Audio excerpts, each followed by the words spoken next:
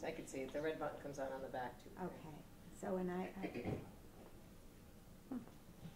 but there's nothing showing up in the camera. Is the lens gap? No. Well, it's on a white wall. And it's just gray. Okay, so that's fine.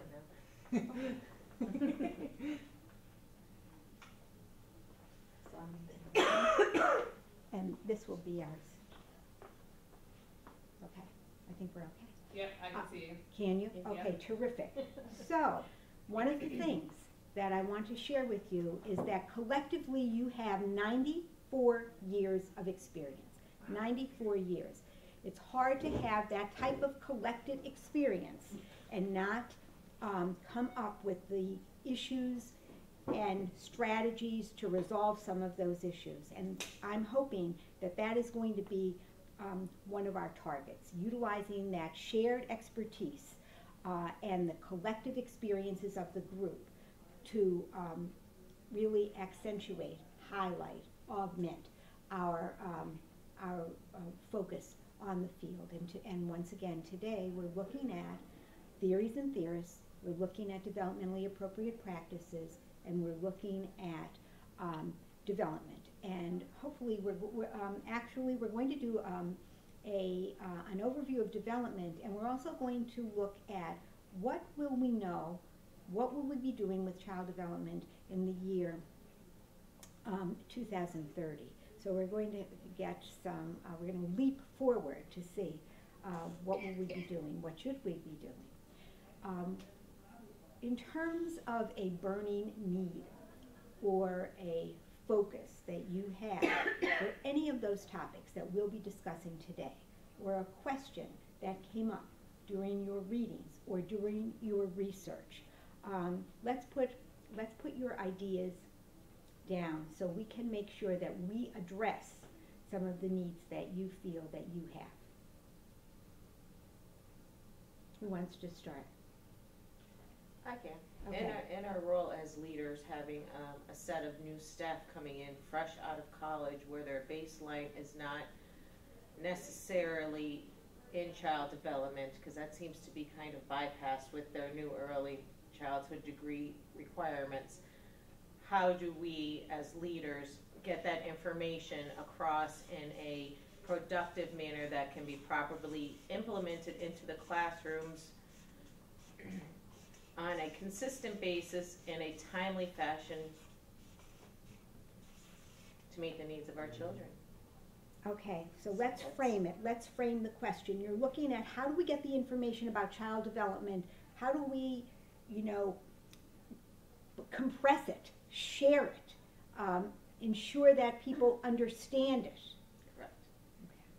Okay. And interestingly enough, so you were saying getting the message across. How do we get the message across? Okay.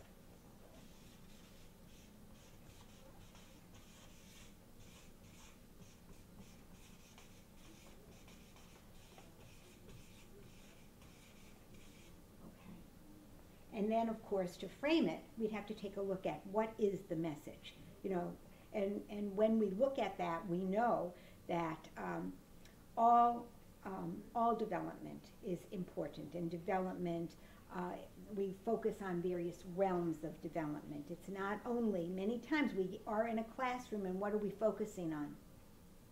Cognition. We think, okay, cognitive development, we need to ensure that children are ready for school. And what makes a child ready for school? We can go through myth and reality. So what are some of the myths about what makes a child ready for They school? need to write their name With an uppercase letter. Numbers, letters, write their name with an uppercase and or differentiate between uppercase and lowercase, okay? And be able to sit for 20 minutes at a time at the age of 5. okay, and these are myths about what makes children ready for school. And what are the realities? Social emotional, definitely social emotional, and that all children at age 5 are not all developmentally the same, so expectations should vary from one child to another child. Lee, you were going to say something.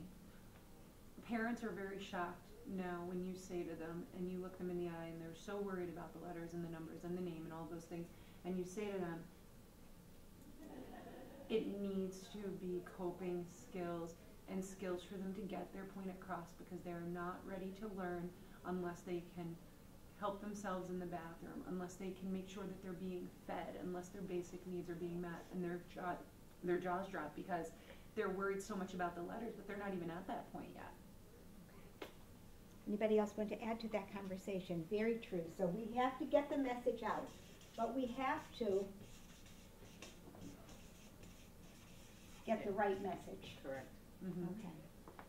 Okay. Who else has an issue? Something that you feel we need to address? Balance. I think adding, oh, sorry, go ahead. Oh, no, go ahead.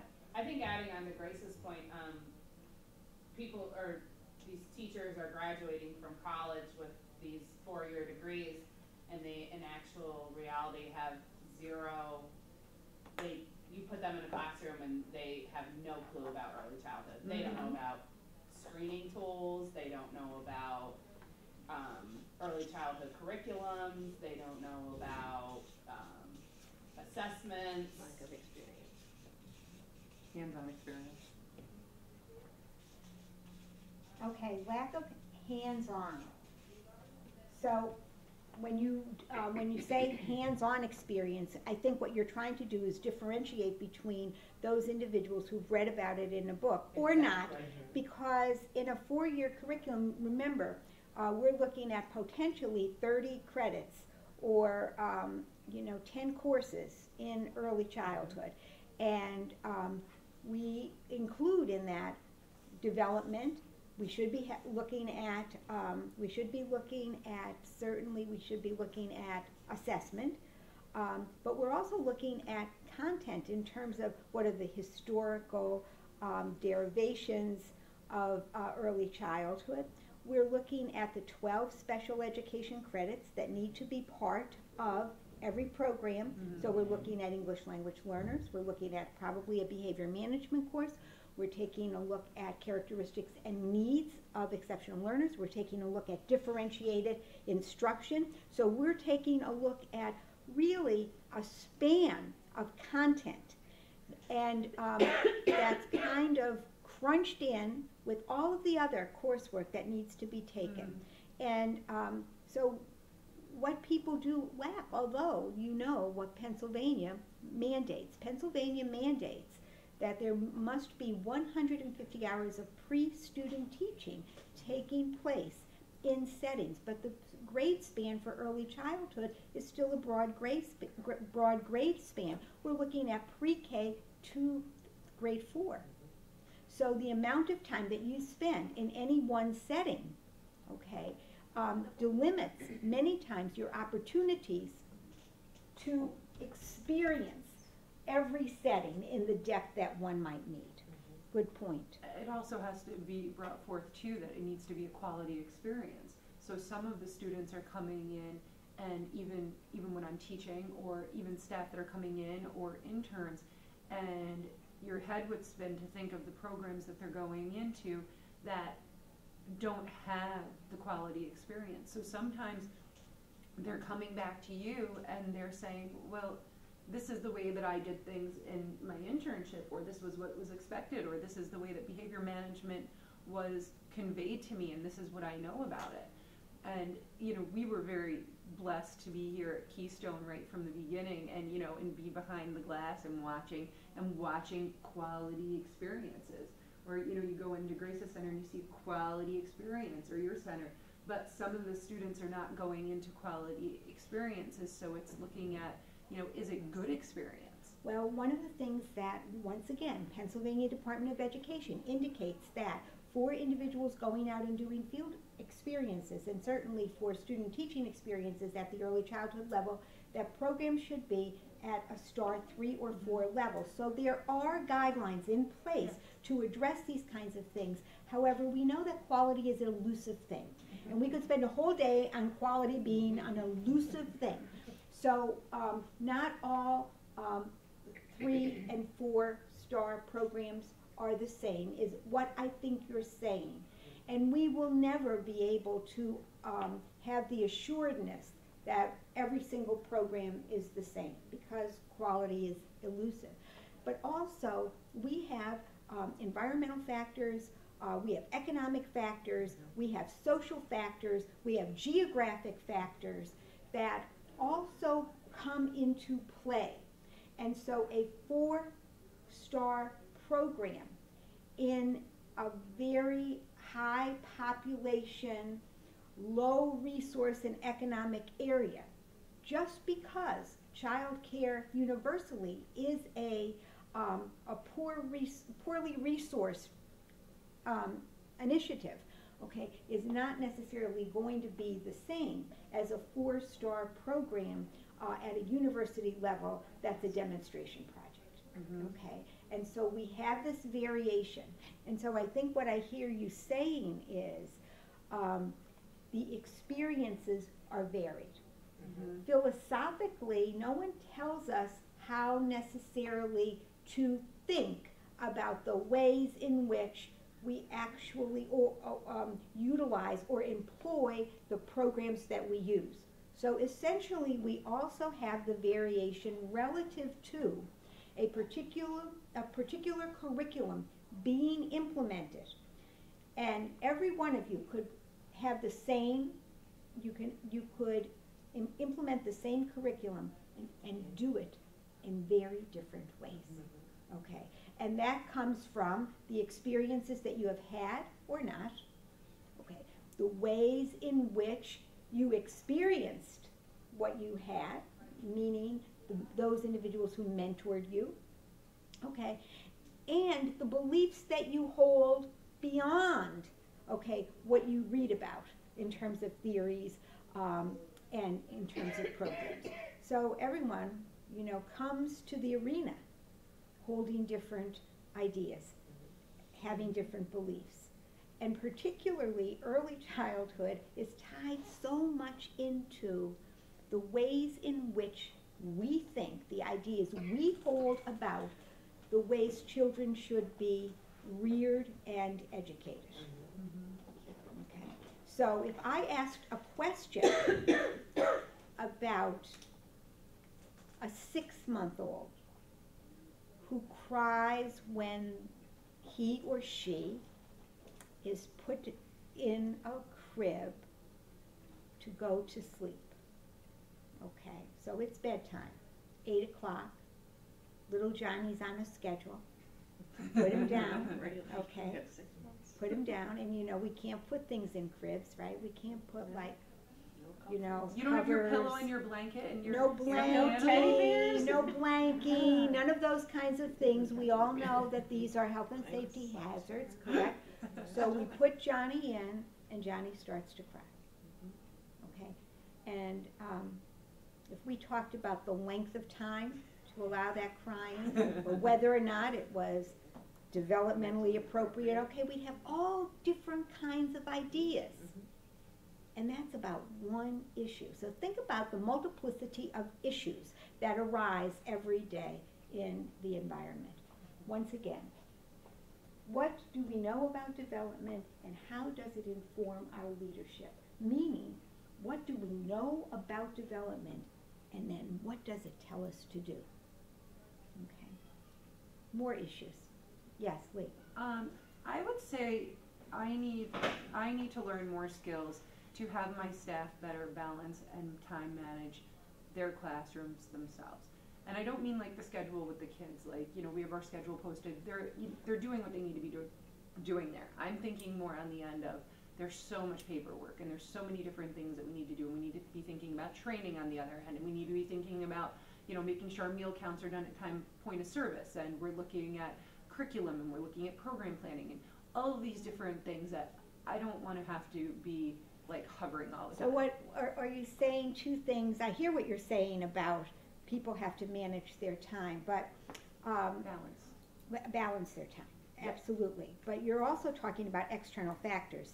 Every factor that you mentioned was a factor that arises because you are either in a STARS program or collecting, CCIS subsidy, or you're going up the, maybe you're in a pre-K counts program. All of these things are dictated to you externally. It's not something that you come to work every day and say, and now we're going to get to our paperwork. So I hear you saying two things. I hear you saying that, paperwork somehow interferes with development. It does. Yes. And interestingly enough, I hear you saying, how do you lead? Because it's like you're between the devil and the deep blue sea. Exactly. How do you lead when you're unclogging the toilet, when you're taking the snake off the playground, when you're, Okay. Okay. And I never realized how chaotic our jobs were until my new center director has been with me for a month and a half now, and every day she's like, wow, no 2 days are ever the same. No And 2 I'm like, days you're are right. Right. Because Okay, so how, and while all of this is going on, while the toilet is clogging up, and you're dealing with the worms in the sand, okay, and you're dealing with a staff member who is perpetually late, and a mom who is never quite happy. Development is happening. Right. Development is happening, and there is a saying, children cannot wait. They cannot wait to get the nurturing that they need. They cannot wait to have the scaffolding so that they can go from waiting for a few minutes for gratification to actually moving into, well, you go first and I'll go next. That turn taking, that, as we know, is critical. That social skill, and someone said social emotional, that's part of an executive function, is it not, turn taking? Yes. But development is happening, and what you're saying is the paperwork. It interferes with the message that we want to get out. Exactly. The paperwork, the chaos. Chaos, that's a good word. Mm-hmm. Somebody else said something else. The paperwork that, any kind of an interruption, but we're talking about families, we're talking about evaluators, we're talking about all those kinds of things that come into play. And I also think it's like priorities. Like yesterday, I was working on my presentation because, of course, that took a backseat to the rest of like my life, which I'm sure you guys know. Like you're sitting there, you're like, oh my gosh, I've learned this 1,000 times. Why can't it come out of my head? And I could hear a baby cry, and I hear him crying, and I hear him crying. And I walk in, and my staff are doing exactly what they should be doing. They're putting all the kids to nap. He's sitting on their lap, and he is just upset, and he's newly transitioned over. He also just had open heart surgery, so he's like, the kid's been through a lot.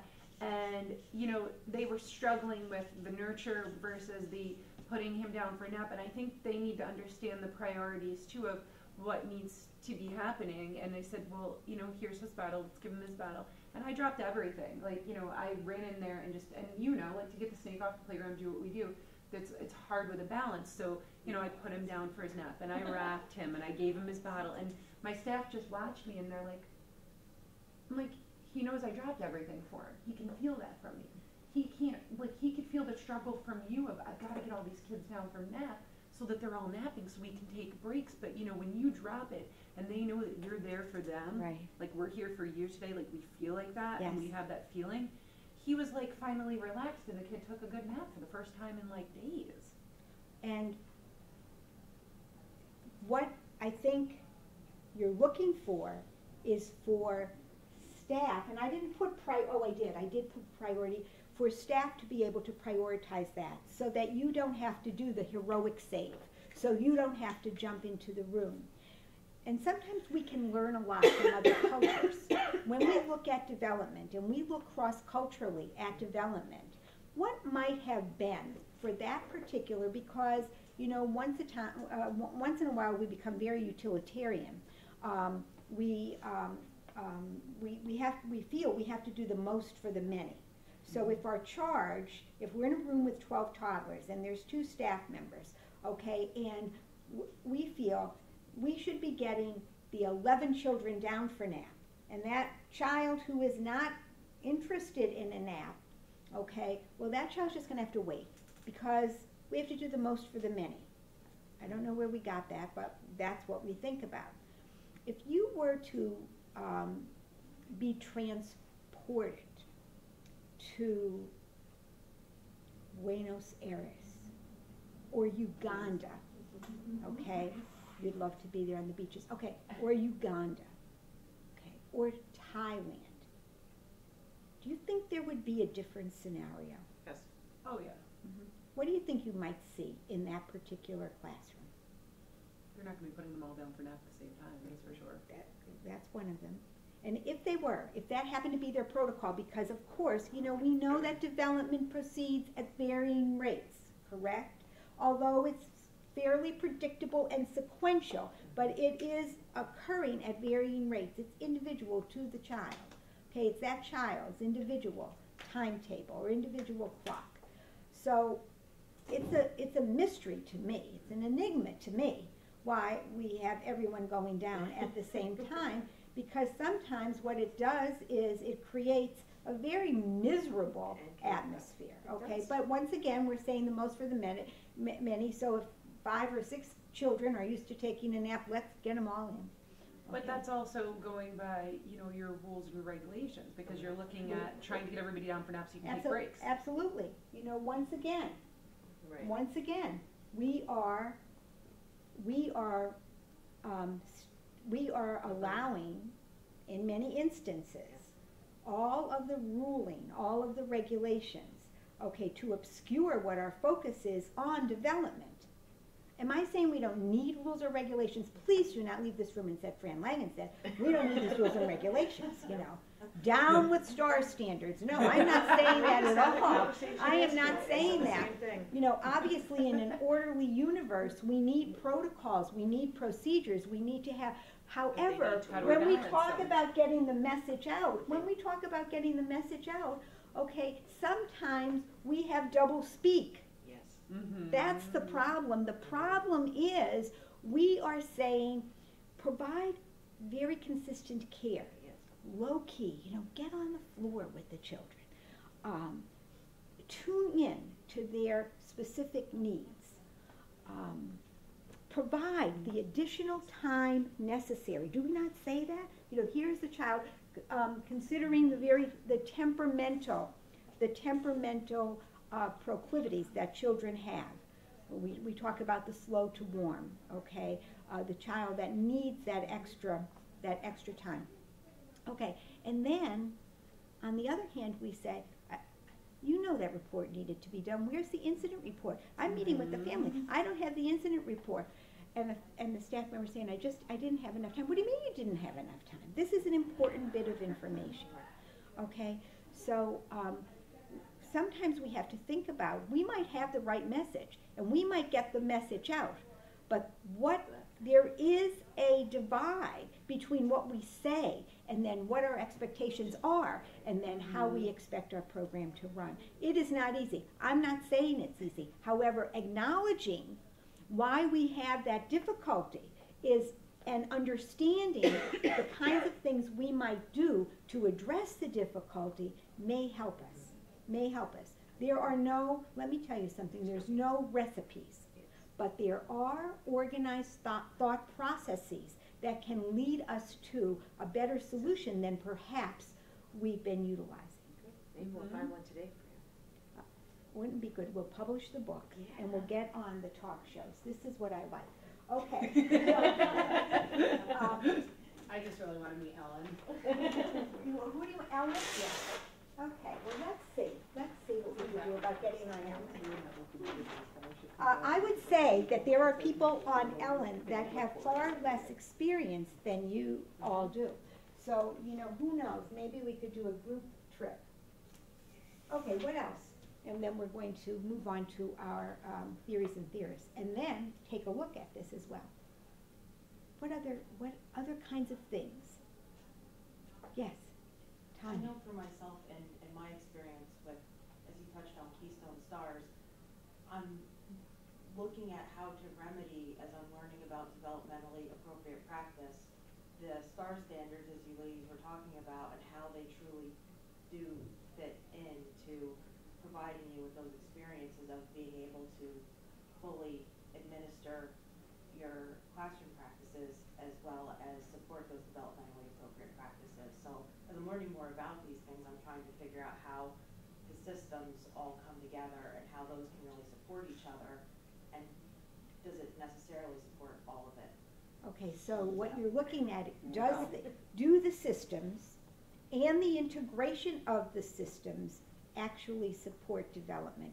Good question, very good question. That's what I worked on Okay. yesterday. At least it's getting better.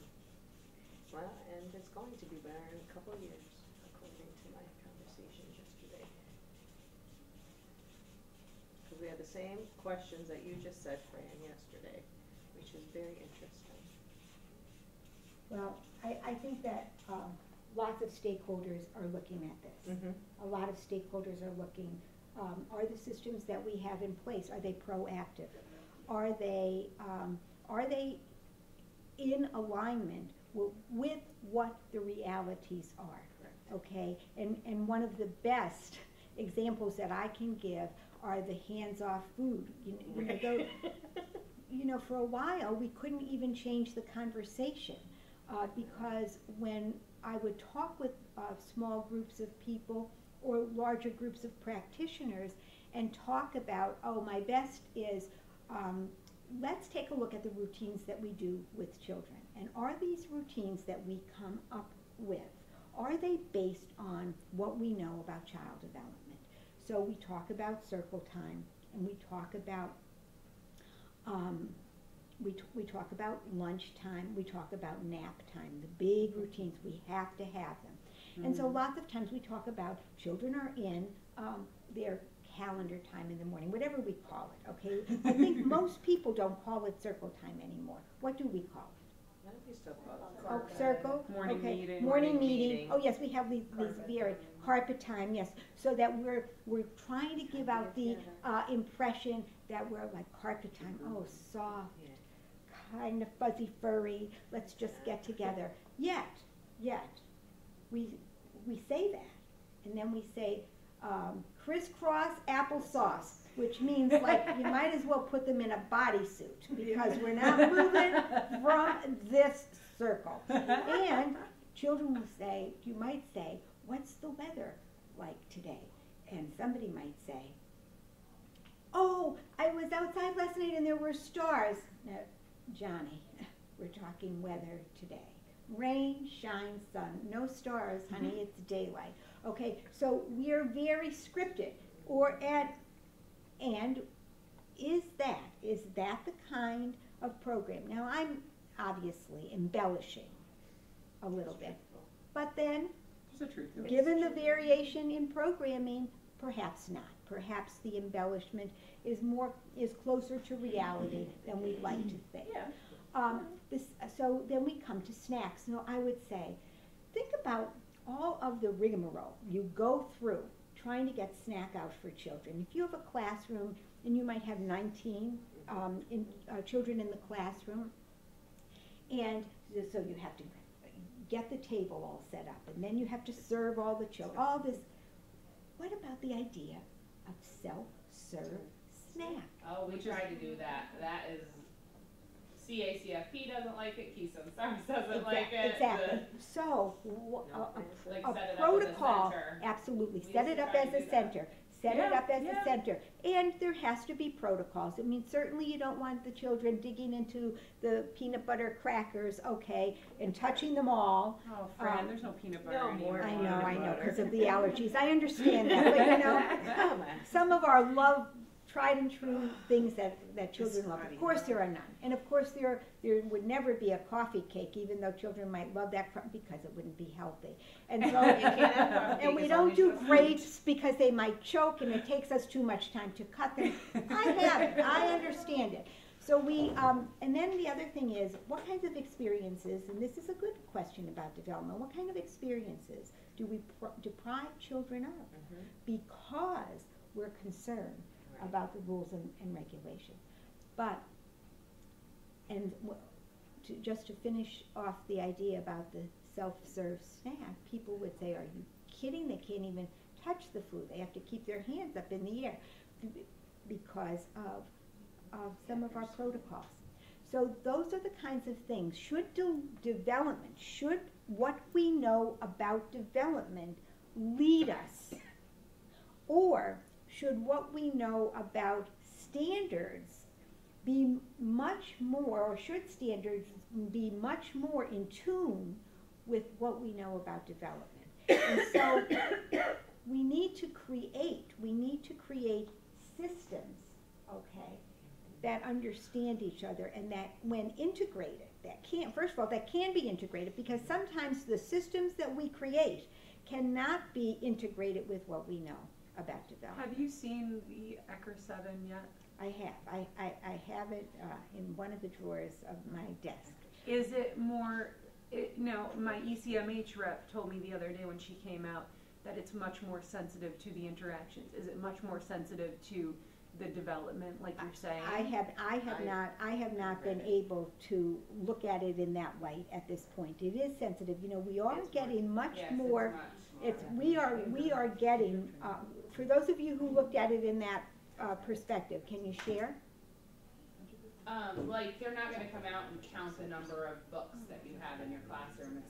It's much more the experiences. It's much more on the teacher and the conversations that they're having in the classroom with children, and what they're talking about, how they're expanding on questions, how they're expanding on.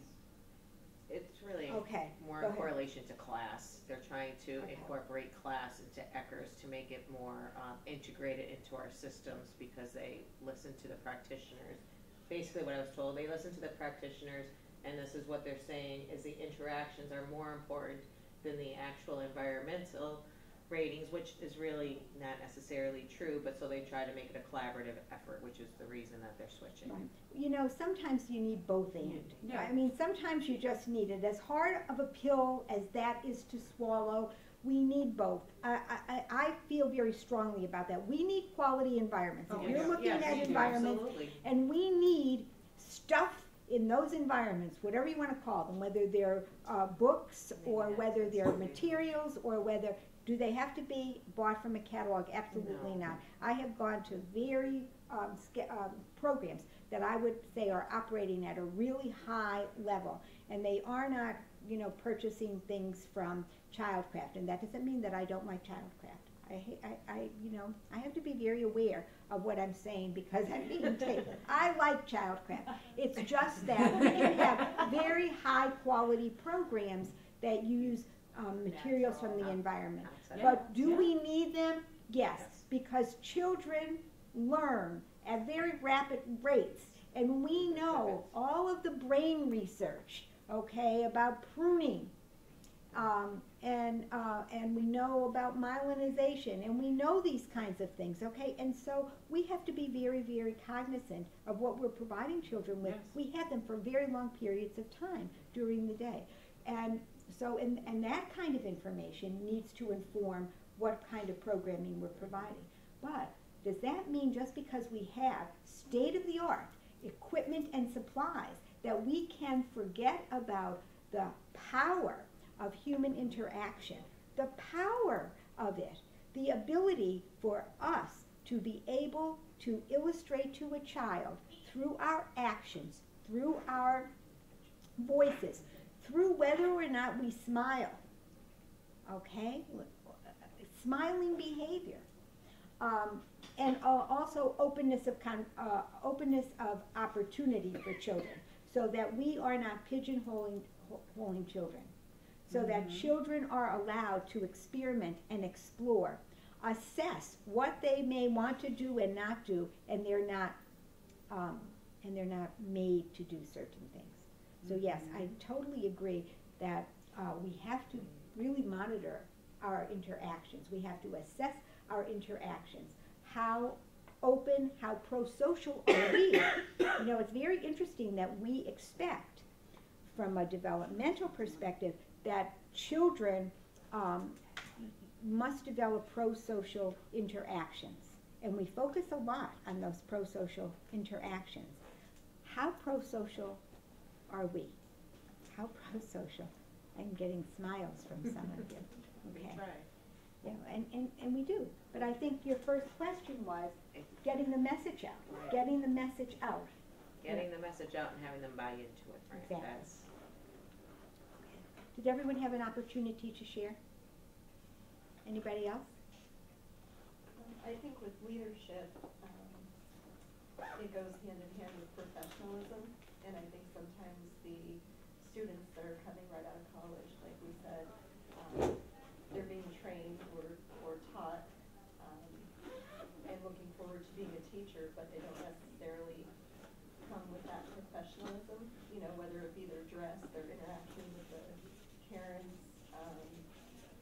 I think a lot now, the technology, the cell phones, you know, you have teachers that are taking it a little bit farther and texting parents or sending pictures or, you know, with social media, posting things on social media that shouldn't be posted, you know.